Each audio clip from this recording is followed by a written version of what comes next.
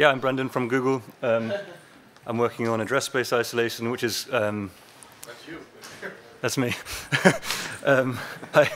Well, I'm one of many, really, and there's been a sequence of us. Address space isolation is kind of like an attempt to take back the strategic initiative on CPU bugs. I presented at LSF MMBPF 6 months ago, and I spent almost the whole session explaining different details of how the implementation works. I'd quite like to skip over that today. So I propose to spend 5 minutes rushing through an overview and go from there. Is that okay with everyone? Sure. Okay, cool. So here's a simplified view of some exploits.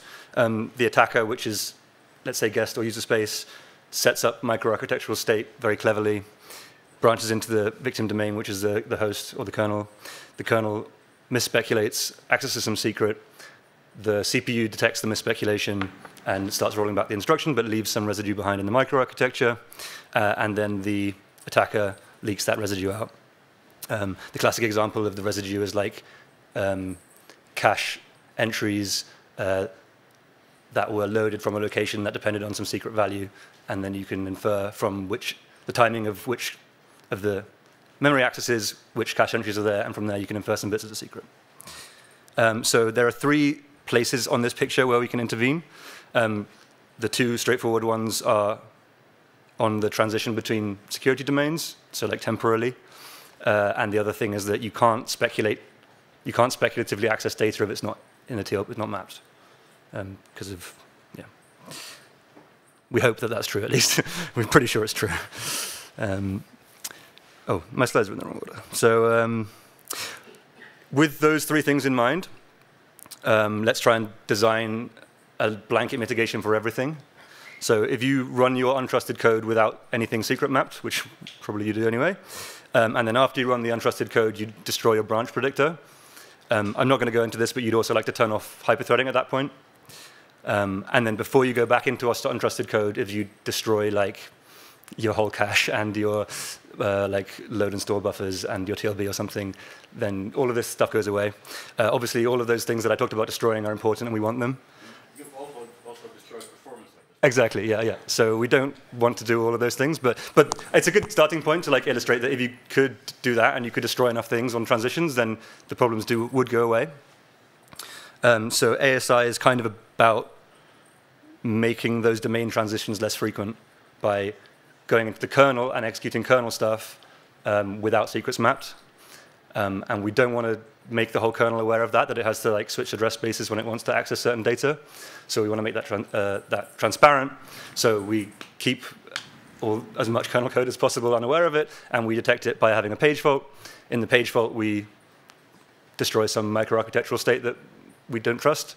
And then if we did that transition, then on the way back into the VM or way back into user space, we do another flush, whatever that might be.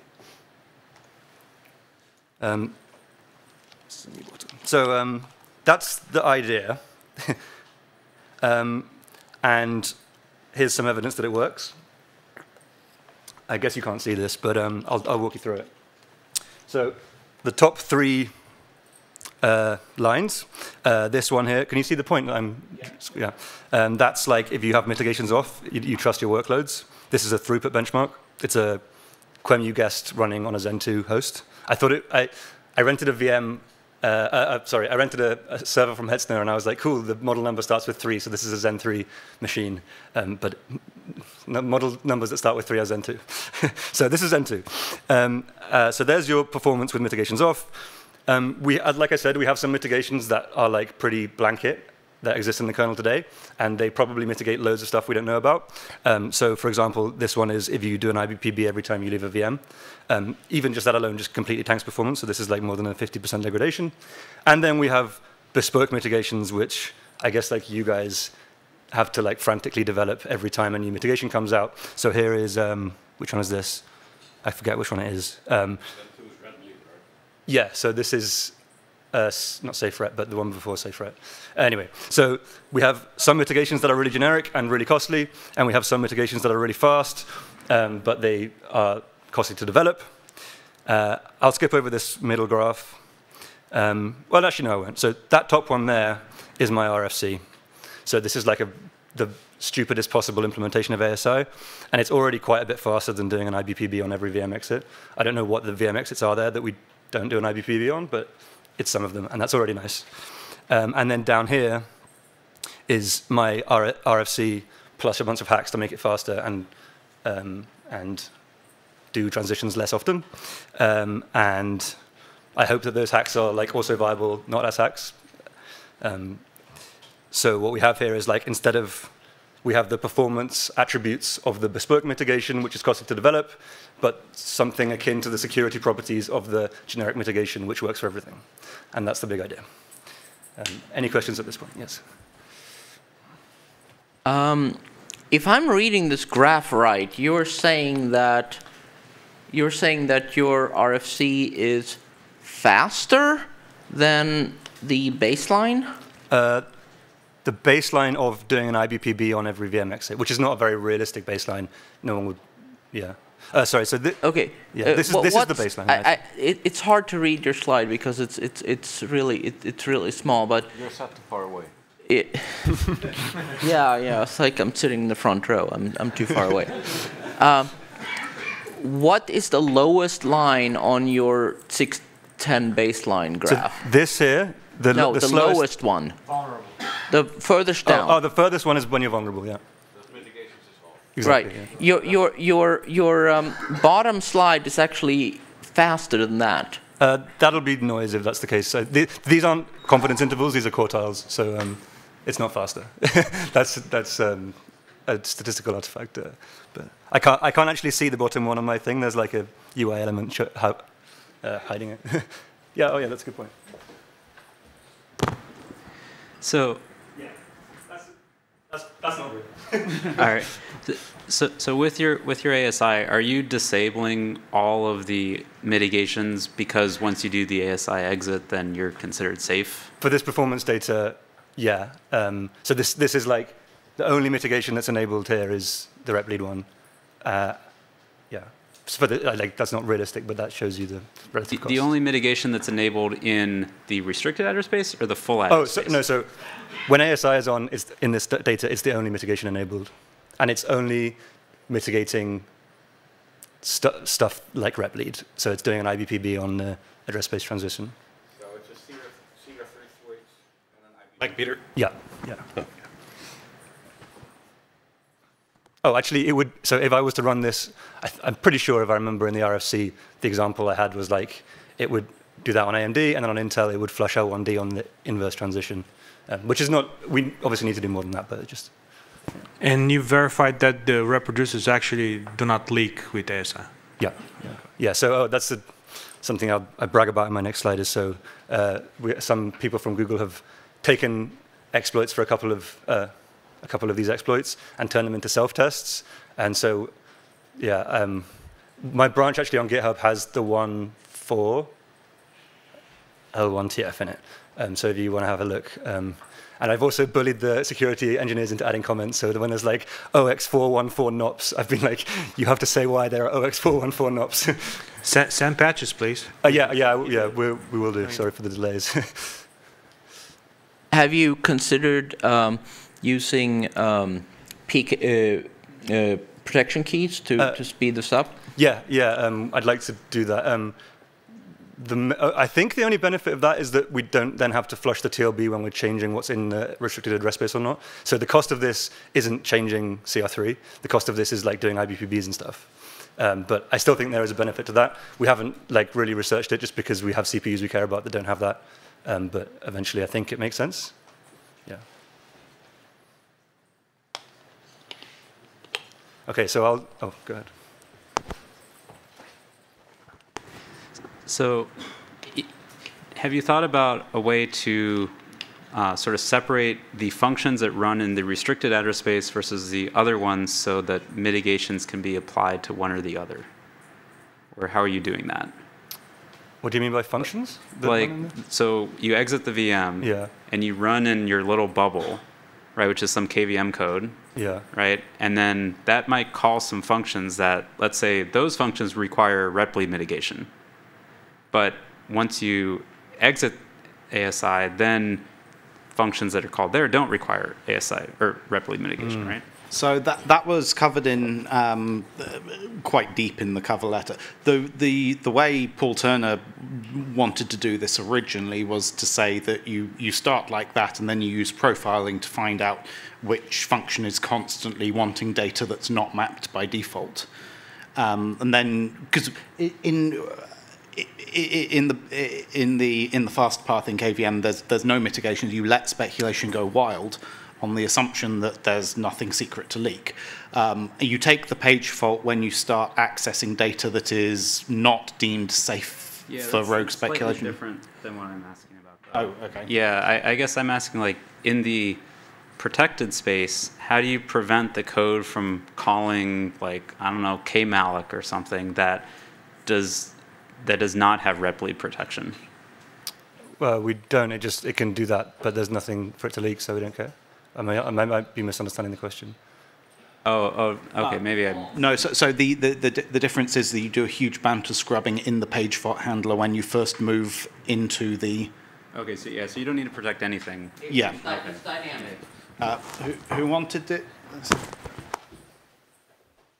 The idea is you fault. So anything that can get at secret stuff, you fault. And then on the fault, that gives you the synchronous point to say, hey, I need to do all this flushing, and then you go in, you do your fancy secrety stuff, and then you go back. Yeah, and this means that, so in the past when I described this to people, they were like, what, so now every time I have kernel code that touches data, like kernel code basically, I have to think about whether I need to switch address spaces, and so you don't, because the fault does it for you. And I think that's a good segue into the part that you really want to get to, which is how the hell do we actually upstream this? Yeah, so let's go from there. So I posted the RFC like 3 months ago, and somebody pointed out that I missed out a new line, but nobody pointed out that I broke the, like, freeing any kernel memory, so I don't think it got reviewed very carefully. So I'm kind of here to be like, I almost want to like get the code up and like let's read it together. But like, what should I carry on and turn this into a patch and go ahead and go for a review from there, or what's the most important thing for us to discuss? Or if otherwise I'll just start proposing topics from the slides. It does look very interesting. I mean, it can solve so many problems. It looks really interesting. I guess I'm just worried we're going to get deep into it and then realize that there's a hole or there is some kind of performance issue that is a non-starter. The part that scares me, and I think we really need to figure out, is how do we maintain this once it lands? So profiling everyone's kernel that wants to build and what's their hotspots is not realistic. It may be realistic for Google, but it's not going to be realistic for upstream. That's the part that I think we need to figure out from how do we get this upstream in a maintainable way, not how do we get it upstream the first time. So that probably comes down to first of all, I'll acknowledge that I think one of the biggest weaknesses is that it can have unpredictable performance, in the sense that, like, my fear is that we have some like very hot path that doesn't currently cause an ASI exit, and then somebody loads a BPF program there and it does now, which is, yeah, that's a concern. So you don't, but yeah, I think the thing you're really getting at is that we have to decide what's sensitive and what isn't, and that's arguably different for different people, and has a big impact on performance. Part of the problem there is that it's not even that it's a yes/no choice. The same piece of information might be sensitive to some people and not sensitive to other, and you can't really deal with that in a single build of the kernel unless you're having classifications of where do you allocate it. Yeah. Realistically, if you make this a completely stable ABI and have one single thread model for everyone, don't you arrive at PKVM? More or less, like you're effectively creating a new address space. In this case, like more like a tiny visor, whatever you call these things. Yeah. And that can then secret hide individual VM contexts, which is the one you really care about, right? So you just consider I/O to be unsafe. Yeah. The two strategic differences from PKVM are, one, that this doesn't only protect or sandbox KVM guests, and two, it's something that you just kind of like spread on the kernel without needing to like re-architect your system. So that's, but yeah, but I think to you some also point my answer is yes. run into the problem like PKVM doesn't have RCU support yet, which is just a minor wrinkle. Like, I don't think we can go straight to full PKVM and still have all the functionality that we want in KVM and performance. Just hoist your stuff into PKVM into a low visor isn't a realistic option. Not in the next, because we don't want this 4 years from now for x86. The other one I had is there are basically two fundamental, well, three now with PKVM, fundamental approaches, right? The other alternative to what you're describing is all of the secret hiding logic that we've been doing with process local memory, now MM local memory, guess memfs to hide memory from the direct map, so that anything that runs in the kernel is considered untrusted, always, right? What do you think about that concept instead? So there was, like, I guess the closest thing to that is Mr. Roy, I keep forgetting his first name, Patrick Roy, presented on unmapping guest memory from the direct map using guest memfd. And I want that too, but because, well, that for two reasons it works nicely with ASI, because one, it like makes ASI more predictable, and two, it also works against software bugs, which I guess is less important. But I still want ASI on top of that because ASI lets you protect. So their strategy, I think, there, which is not an unreasonable one, is let's unmap guest memory, then let's go and unmap vCPU data, and then let's go and unmap this and that and this and that. And ASI, you still have to go through that process, but you don't have to re-architect KVM every time you do it. You just have to like find the place where your data is allocated and add the flag to say this data needs to be protected by ASI. And you can do that for user space too. So I want both of those things, basically, if that makes sense. But they will converge eventually, right? Like if you find all these places, you did re-architect, you no longer leverage the slow path of ASI. Potentially, yeah, but I think there's always going to be some data that like we don't know if it depends on some guest register state. And yeah, and also like, I keep going back to the thing that we also want to protect against user space threads. And isn't the hard to maintain and scary part tagging stuff, not the actual mechanics? So I think we should not focus on, is it ASI or are we on mapping? It's how do we tag stuff, how do we maintain it and support multiple threat models?